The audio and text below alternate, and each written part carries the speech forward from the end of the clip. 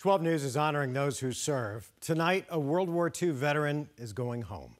Marine Sergeant Allen Akins passed away in June.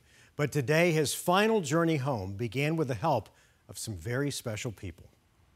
Our brother is right now. A final prayer. So as a final respect, I'd like to have everyone uncover if you're covered, and we'll say a short prayer.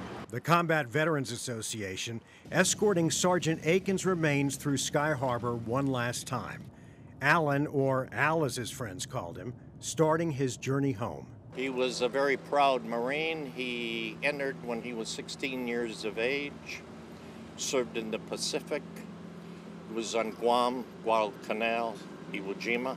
He was there when the flag was raised at Mount Suribachi in Iwo Jima, a memory that he cherished his entire life. He told the story of the battle for Iwo Jima and how hopeless he felt at times in a 2008 interview.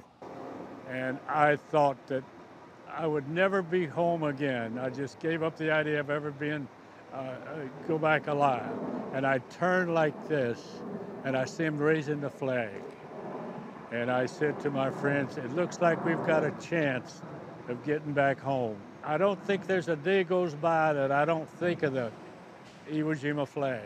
Today, another U.S. flag was presented, this one by the Honor Guard, to pay respect to this Marine who fought so hard for his country.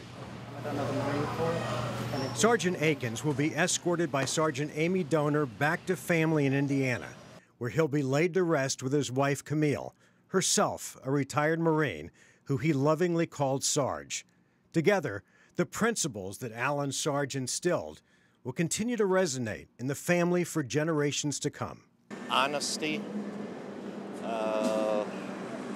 commitment, loyalty, and provide any service you can to your community and, more importantly, to the United States. After a lifetime of service and sacrifice, this sergeant is finally off duty. Dad's going home.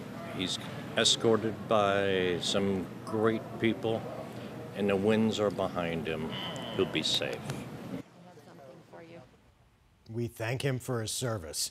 We love honoring those who serve. If you know of a hero to nominate, call us at 602-444-1212, or you can drop us an email at connect@12news.com.